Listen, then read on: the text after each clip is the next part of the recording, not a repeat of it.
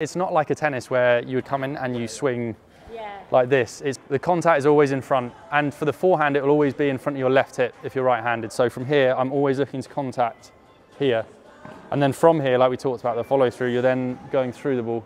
And the backhand it would be similar, but obviously opposite. So from here, right hip just in front of me, and then through from here.